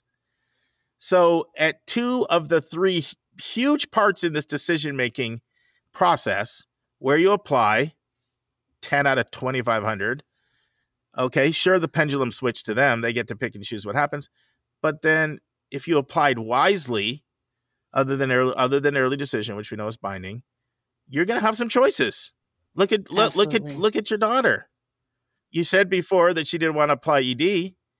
If I remember correctly, didn't she apply to like 13 and get in 12? She applied to like 14 schools and she got into all 14 schools. Wow. I think like Boston University was like a deferred admission. But she still was admitted. She still could have gone there just like 1 semester later. So she had all the power. Yeah. Look at the power that she had. She had the power to pick the 14. And then she literally got in all of her schools. So that was probably like almost an extreme example. But the point is you do have a lot of power. So use the interview to try to get answers, try to understand things about this school that you're really having a hard time learning through all of your other parts of research. If you have that mindset more than this is my opportunity to impress, it will serve you well. Right. Absolutely. Well, I have a teeny vignette to share about this. This is actually about preschool admission. So when Lily was 3, she went to this Montessori school that was local and we really loved it. But I had this friend who's like, oh, you've got to take Lily and you've got to go visit like Fancy Pants, country day school. And so I was like, gosh, well, I want to be a good mom. So even though it's like $1 million to go there, I better take my kid over there. And so she's like, what are we doing? I'm like, we're going to go check out this school. So Lily walks into school. They're showing her things. And she loved her teacher at the Montessori school. Her name was Mrs. Franks. And the lady said, well, Lily, do you have any questions? She's like, yeah. Does Mrs. Franks work here? And she's like, well, who's that? She's like, oh, my preschool teacher. She's fantastic. And the lady's like, no, Mrs. Franks doesn't work here, Lily. And Lily's like, oh, well, that is such a loss for you. And I'm like, okay, we're out. This is done. She was that way before she was 5. Oh my gosh, she was born that way. Yeah. And I thought, dang, like I can't do that as a grown up. Like, but she like played that so well, and that pick up some swagger from your daughter. Yeah. She was not going to go there. She was not even going to give them the time of day. And the truth is that all my kids went to that Montessori preschool, and they all had an amazing experience there. So it was all fine. But I just remember that moment. It's just like, oh, yeah, this kid's really smart. I just learned something about you. I just learned something about you I didn't know. Both, what's that? That all your kids went to Montessori school? All my kids went to Montessori schools for preschool. I love Montessori for preschool. Yeah. And, when Lily was younger, they weren't teaching kids to read in the regular schools with phonics. They were doing this context cues things. I think even with Thomas. But at the Montessori, they were old school and they taught them phonics. All my kids, went into kindergarten reading really well, which was good because I think I would work in the classrooms as a volunteer. And so many of those kids, they just couldn't figure out what the word was, based on the other words next to it. So I've been very grateful for that. I think it gave them an excellent start. Well, this was a good advertisement for Montessori. You were 3 for 3 and I was 2 for 2. And my kid, they went to different. Joy went to 2 Montessoris. One was a 3-year for 3-year-olds, and a different one for 4 or 5. And then Karis just did the 4 or 5 before they went on. But anyway, Cadence, these were great questions. We really, really thank you. Thank you so much. Good luck with your interviews, Cadence. Yeah, good luck, you're going to kill it. Awesome. All right. Thanks, Lisa. All right. Thank you.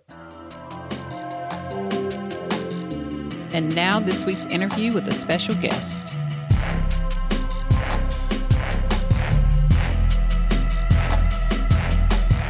We start a brand new interview, and I'm joined by Julia this time. It's Heath Einstein, who's over the admission office at Texas Christian University, better known as TCU. Friends, I'm here with Heath Einstein and Julia Esquivel. Welcome to the Your College Bound Kid podcast, Heath and Julia. Great to be here. Thanks for having us, Doug. So Julia, you and Heath go back. Why don't you talk a little bit about how you know Heath? Yeah, I'm actually curious if our stories will match up because I was a baby admissions officer, and I had heard of Heath's name. So when I worked at Haverford College, I actually wanted Texas as my regional territory for the longest time for the food mostly. And I was in Dallas and I went to an independent school, all girls independent school called the Hockaday School.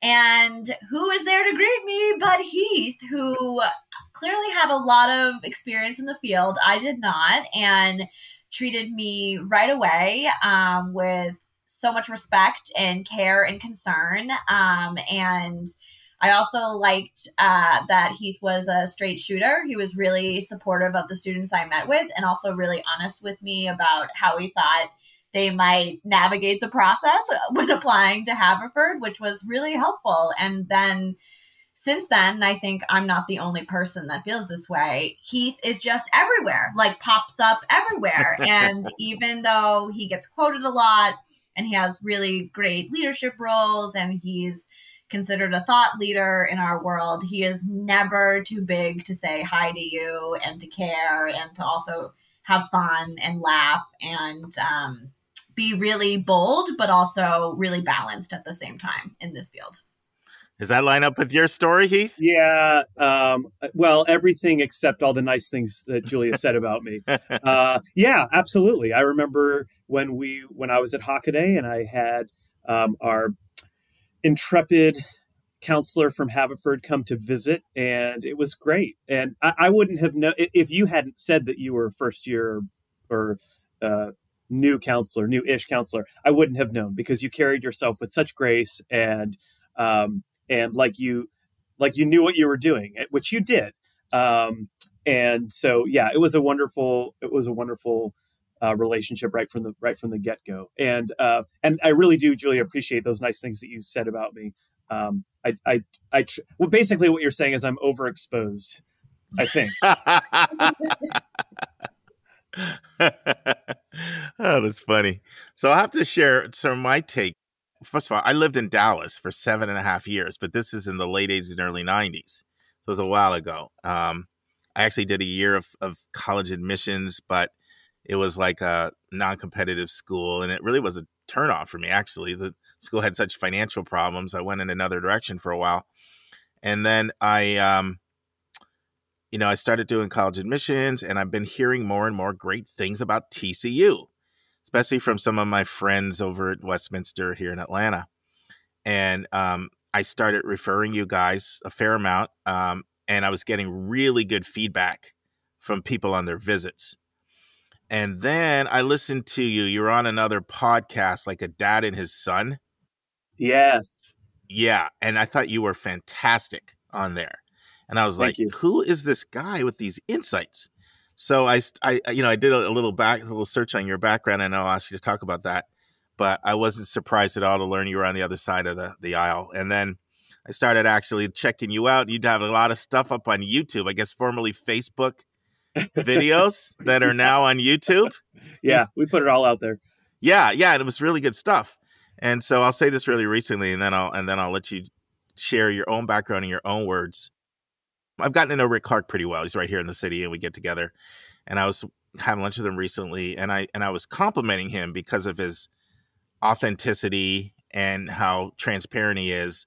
And I said, you remind me of a guy named Heath Einstein. I think the two of you. And he's like, that's a compliment, because Heath is really good. So now you have big shoes to fill here after that intro. Oh, well, not only big shoes to fill because of all the things you said, but specifically Rick Clark. I mean, that dude is a giant in the field. And, he's one of those people who you look at him and he looks like he's, 35 and like he just started recently, but he's been doing it for a long time, and he's so dang good. And he's like, he raises the bar for everybody. And not only does he know what he's talking about, but he's such a good human being. I've gotten to know Rick a little bit over the years and just really, really respect the heck out of him. Well, I think you two are really similar. So why don't you tell us about your background, and certainly want you to talk about anything admissions related, but anything else you want to share that you think would help our listeners as well. Well, my background in terms of my professional experience, I think is a little bit circuitous, and you alluded to this already. I started in the field at my alma mater, the George Washington University in Washington, D.C., 21 years ago now, I think. And I spent a few years in that office, and I enjoyed it thoroughly. There's something fun about working for your alma mater. Living in Washington, D.C. in your 20s is really fun. I think especially back then when it was somewhat less toxic than it is today. And so all was going well. And then I realized that, things might be going a little too well. Everyone seems to love working here. And if you're in our field, you've probably met a bunch of people who worked at GW. We've got our little GW mafia, because we all realize, you know what, there's no real room for advancement because people seem to stay there forever. And this is sort of a truism, I think, in college admissions, that you either move up or you move out.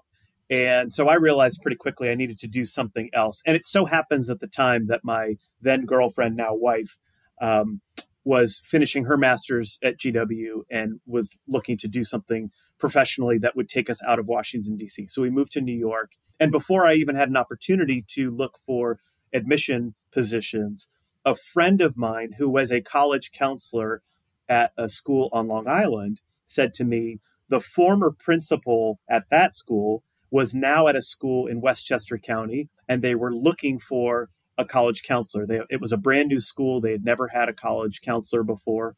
And would this interest me? It was a Jewish day school called Solomon Schechter School of Westchester. And the opportunity to build a program from the ground up was very appealing to me. So I spent 4 years there. It was fantastic. And it was a truly true growth experience for me because I had never done it before, and the school had never done it before. It was like every day we were just flying by the seat of our pants, but we were doing it collaboratively. I had the chance to work on the leadership team, so I was building a skill set that went even beyond the college counseling program. And so I think some of the leadership skills that I carry with me today really date back to those pivotal 4 years in New York. My wife and I decided, living here on 2 salaries in the nonprofit world probably was not sustainable. So we looked to other parts of the country. She grew up in North Texas. That led us to Dallas, which is when I started at Hockaday, met Julia. I was there for 4 years, and I had an opportunity to connect with the then Dean of Admission at TCU, a man by the name of Ray Brown. He served on the Texas Association for College Admission Counseling board as its president. I was on the board. I think at that time I was the government relations chair. I was in some position on the board. And I got to talking to Ray, and we just had a really good chemistry. We got to know each other well. And I said to him, what is the chance that someone like me could work in admissions someday again? By that point, I had been on the high school side for 7 or 8 years. I really enjoyed it and could have been happy staying there.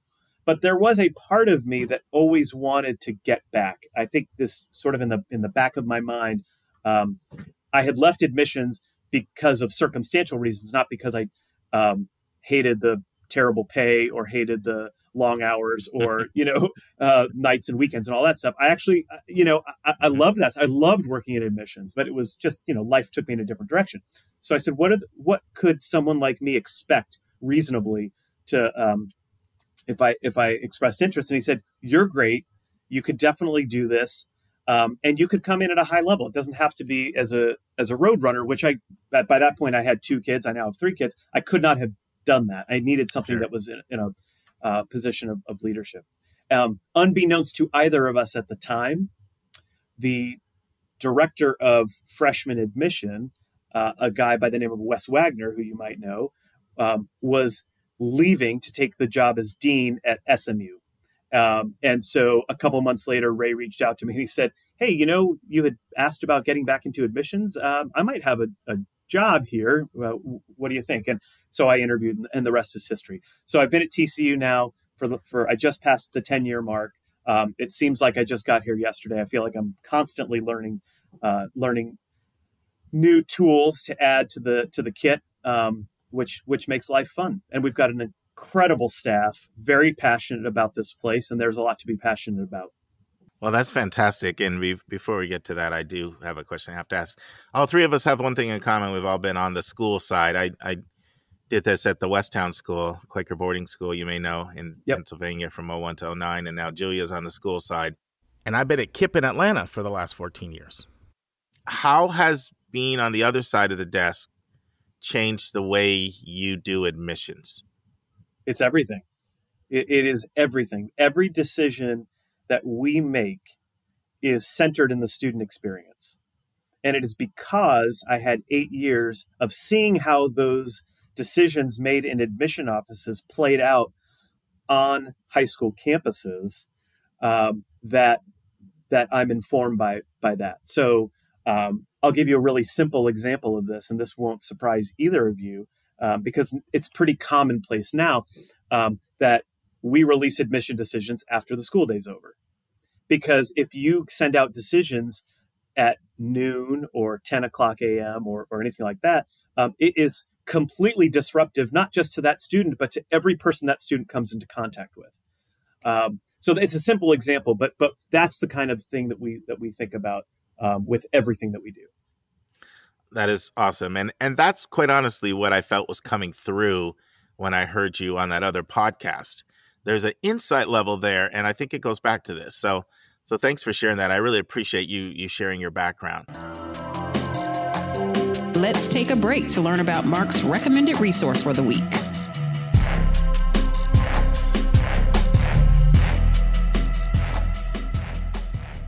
Friends, our recommended resource for episode 253 is a blog. And the name of that blog, studentloanplanner.com/blog. If that sounds kind of familiar to you, it's because the founder of the blog, Travis Hornsby, has been a guest on our podcast before.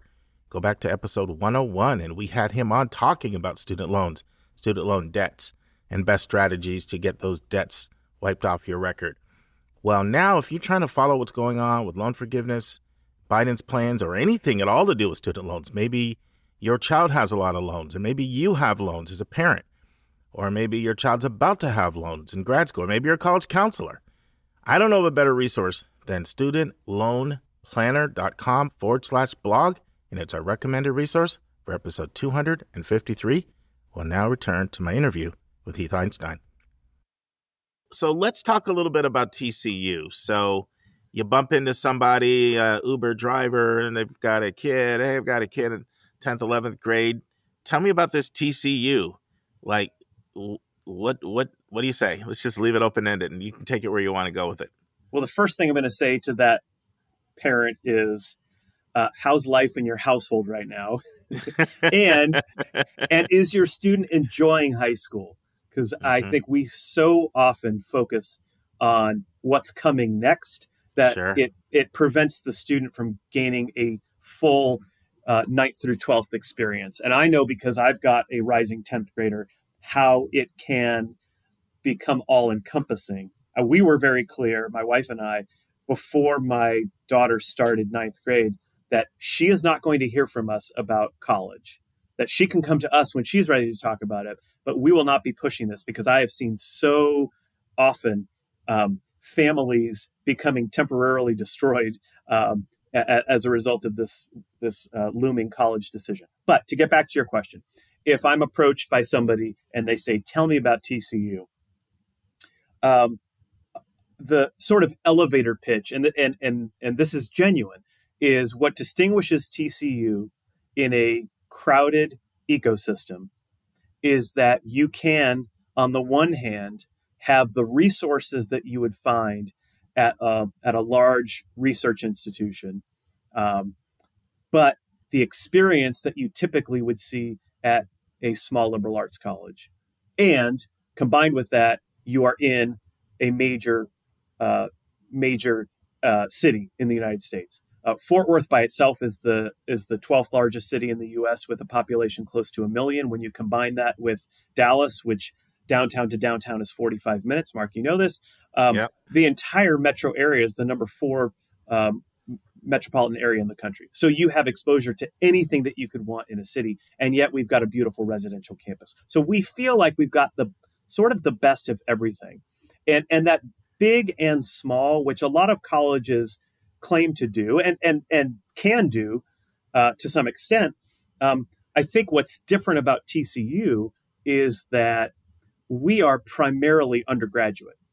So if you look at other schools that play in major Division I conferences, whatever that means right now, because it seems like conferences are realigning by the day, you aren't going to find another school that has the percentage of undergraduates that TCU has. So you can go to a football game with 50,000 people on a Saturday in the fall and get that rah-rah experience that you'd find at a public flagship, but you would have the attention from faculty that you'd see on a campus of 2,000 or 3,000 students. That's the secret sauce of TCU. And that's really appealing because, I mean, Julian can attest to this as well. There's a lot of people we work with that, one, prefer to be undergraduate oriented if they're an undergrad. 2, they may find the small liberal arts to be smaller than they want. Either it doesn't have the engineering or the business, or it's just smaller. And they'll say to us, I just need something bigger than my high school, you know? But then they're not necessarily looking for that 30,000 plus school that you get with flagship and land grant schools. And in fact, just yesterday, literally, I was talking to a student and they said to me, I don't think I can go under 3,000, but around 12 is probably where I'm most comfortable. I said, you know, there's not really that many schools in that range, right? Right, exactly. Yeah. So that's a good sweet spot. Yeah. Yeah. And I think that's why we can attract students from the Westminster School in Atlanta, and we can attract students from Plano West in suburban Dallas, with graduating classes that are like, 2,000 people or something crazy like that, because the student can find what it is they're looking for on our campus. So TCU has a mission.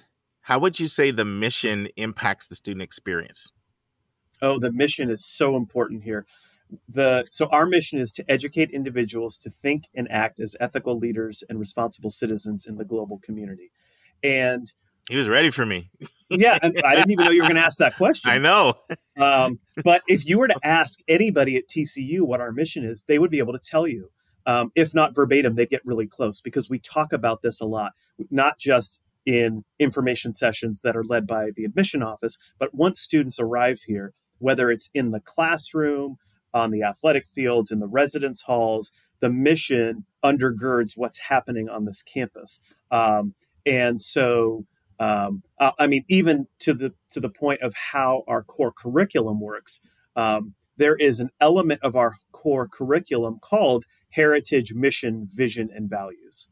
So the mission is actually working its way in a very direct way into the academic experience that our students have here on campus.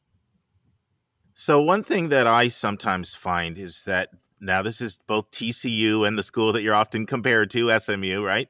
I'm sorry, I'm not familiar with them. It can be challenging at times for students to consider either school when I bring them up in my experience for their college list, because what I'll oftentimes hear right away is I'm not Methodist for SMU, or I'm not Christian for TCU. So how would you answer the question, why should I consider TCU if I don't identify as a Christian? Stuck, when I was applying for the job as Dean of Admission, you go through sort of a gauntlet of an interview.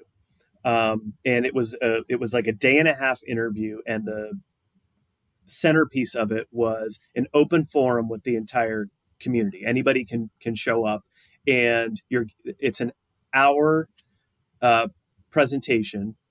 Well, really a half an hour followed by Q&A. And so the prompt I was given is, tell us a pressing issue in higher education. I mean, it's pretty open-ended like that, and you can present anything what you want. So I put together this PowerPoint on basically the importance of creating inclusive communities on college campuses. And so I do the presentation, open it up for questions, and the first question that's asked is, you talk about the importance of diversity. What is the first thing TCU should do to create an inclusive community? And I said, well, that's easy. Hire a Jew as your dean of admission. And got a lot of laughs. In fact, it got the provost to laugh, which was really impressive. I thought I'd never seen that guy laugh. No, he's great. He's great. But I do think that it says something that not just me, but others in positions of leadership here aren't Christian. Now, I don't mean to downplay the importance of our heritage. We were founded in 1873 by two ministers of the Christian Church, Disciples of Christ, and that's important. But what's if you dig a little deeper, what's even more important about that is to understand what the disciples believe, which is that there is no one right path, that there is this concept of faith with reason, that we don't just accept ideas on its face, but only through rigorous exploration do we come to some greater understanding about the world around us. And the disciples are an ecumenical faith. So from our beginning, there were people here who were not disciples and not Christian.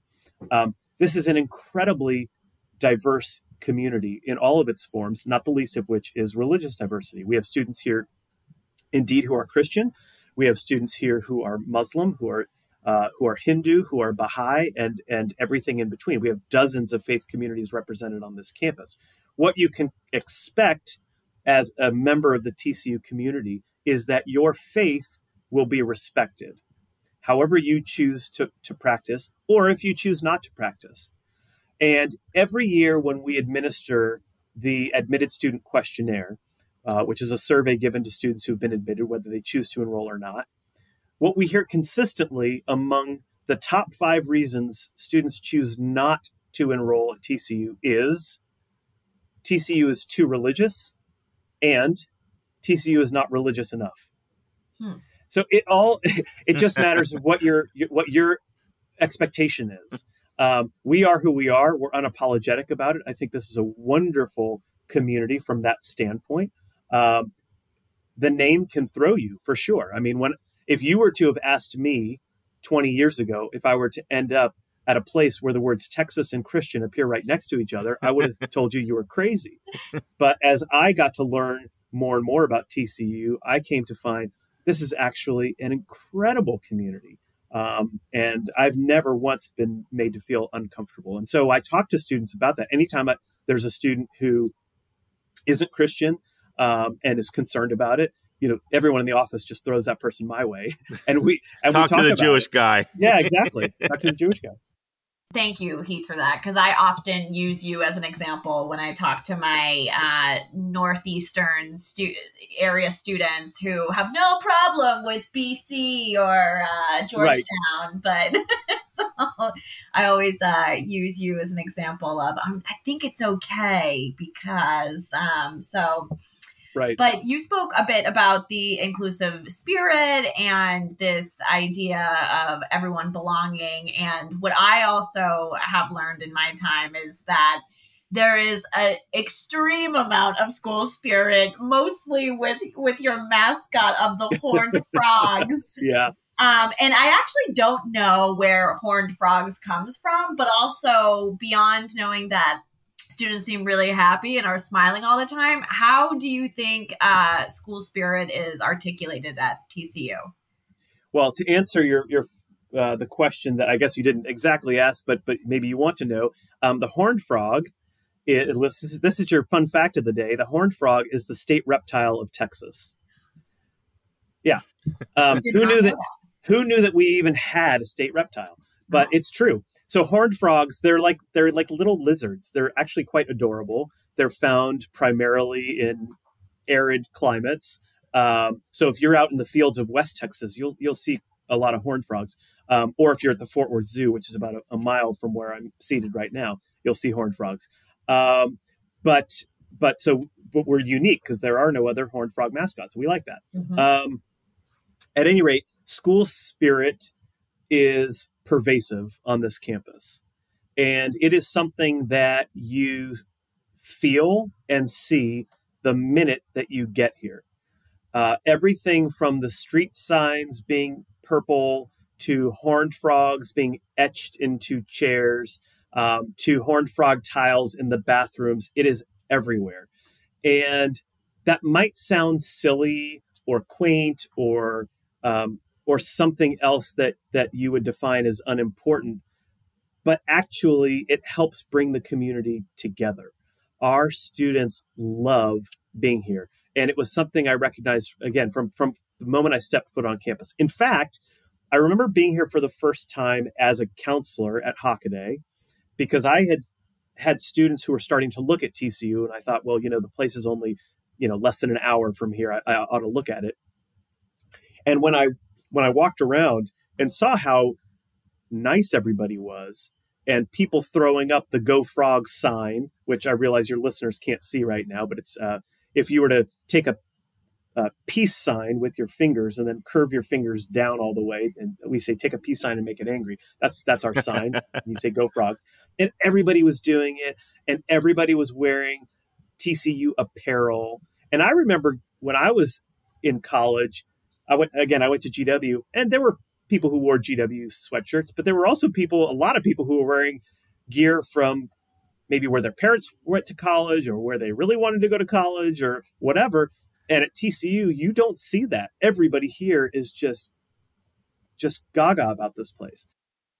And when I was here for the first time, I thought it was a facade. I thought surely they were just, rolling out this purple carpet for me because I'm somebody who doesn't really know the place and they just want me to, they just wanted to hoodwink me. But no, I mean, again, I've been here 10 years and it is genuinely like that. And while, again, that might not sound all that important, if you're spending the kind of money that families are investing in the college experience, you kind of want your kid to be satisfied with that. And if you look at surveys that are taken with our alumni, they would come here again and again and again. So the student experience is outstanding, and I think that spirit has a lot to do with that. That was actually something Mark and I had chatted about as well, is that is my sense of TCU, is this like a friendly, happy atmosphere. Do you know where that came from, or what sustains that vibe or life force, or is it just inherent in the community? I don't think it happens by accident. I do think there is something here that there is something in sort of in the life force that just sort of breeds on itself, right? Because if you have a happy atmosphere, you're going to attract people who want to be there. And so there is a little bit of a snowball effect. But it does take a lot of hard work from the staff and the faculty. We have a chancellor, Victor Buscini, who is just the most spirited and friendly college president you will ever find. And so I think that does start at the top and work its way down. And I know, as somebody who is responsible for hiring people on our staff, that there are specific qualities I'm looking for in our employees, people who very much see team over self, people who, to the extent that you can see this in an interview, are positive and have this sort of energy about them, and they're looking to be part of this environment. And I consistently hear when we interview people, when I call people to tell them that we aren't able to offer them the job, there's disappointment in their voice, not just that they're not getting a job, but that they're not getting a job here. And they'll say, I had such a great time meeting all of you in the interview process. And you could tell they're not just saying that because I've already told them they haven't gotten the job. And I don't think we're the only office on campus that's like that. So it is very much cultural at TCU. This is awesome. Talk to us about the campus, because the campus gets rave reviews from people. We don't have the visuals to show, but paint a picture in the eyes of our listener of what they would see if they were to visit campus. Well, I think we have a beautiful campus that is both traditional residential and in a city. So again, Fort Worth is a major city, but we're not downtown. We are a few miles from downtown, easily accessible, so a student can get downtown in 10 minutes. But if you were to drive from Interstate 30, which is the major highway that cuts right through Fort Worth, and head south, you would get off at University Drive, rather, and University bisects our campus. And on the east side of our campus is primarily where our academic buildings are, and on the west side of campus, primarily residential. There's a little bit of overlap there. And then if you were to go even farther west across Stadium, you get to where all of our athletic fields are. So there's a method to the madness here as you're walking around. The university underwent a significant physical facelift about 15 years ago. We invested several $100 million to reface the university. And it was done with such meticulous care architecturally and in terms of landscaping, to the degree that as you are walking, your eyes are drawn to just what's on the horizon. So it's sort of like the physical space moves you forward without your legs doing it for you. And it's beautiful. And the buildings have a very consistent look to them. So you know exactly where you are at all times. We've got the TCU brick. It's branded TCU brick. And just a beautiful center of our campus too, the campus commons, with residence halls that flank both north and south. And then on the west, you've got the Brown-Lupton University Union, which is a hub of activity. And on the east border of the campus commons, you've got Scarborough Hall, which is currently home to the John V. Roach Honors College, although they're moving into a new space, and other academic offices, and Frog Fountain right there, which is the iconic image of the university. You've got this fountain that has 4 levels, with each one representing each of the 4 years at TCU. Cool. Friends, this concludes the first part of our 3-part interview. I hope you'll join us next week for part 2 of 3. On Monday's episode, you'll hear the final part of my interview with Tom Becker. And in that interview, we'll cover, did Pitt have more of a surge of applications in certain majors or all majors? How was yield impacted by the surge of applications? How did certain institutional priorities impact admissions? Tom shares more about the Honors College at Pitt. How does it work? And what are Pitt's strategic priorities moving forward? What do students feel are Pitt's greatest strengths? How do merit scholarships work? And where can Pitt improve? And of course, Tom goes on the hot seat. And before we get into that, I'm going to have some more details about the Biden's IDR, income-driven repayment plan, and the loan forgiveness announcement. That'll be in our announcement section. Friend, I'm going to do something I've never done before. I'm going to close out our session with something that Heath Einstein says in episode 257 that is so profound that I don't even want to wait a few weeks for you to hear it. So I close with words of wisdom from Heath Einstein. All right. And the last question is your best advice for 3 groups of people: students, parents, college counselors. My best advice to students is, as you consider where you will go to college, imagine yourself as a rubber band. And you want to go somewhere that is going to stretch you, perhaps to places that you didn't expect to be stretched, but not to the point where you break. Ooh. My advice to parents is that you have only one job in this process, and that is to love your child. And at the end of the day, if your feelings toward your child have anything to do with the bumper sticker that's going on in the car, then you may cause irreparable harm to that relationship. So just remember to love your children and to tell them that you love them.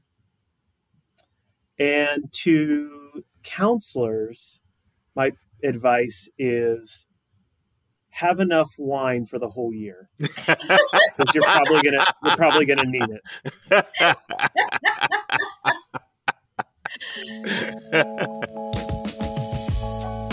And that's our show. A big thank you to you, our listeners, for tuning in this week. If you find this podcast helpful, please follow us, and you'll get every single episode as soon as it is released. If you're interested, there are a few ways you can really support our podcast. You can click the share button and send it to your friends and acquaintances. You can help us pay our staff and our expenses by donating on our website. You can write a review for us on Apple or Spotify.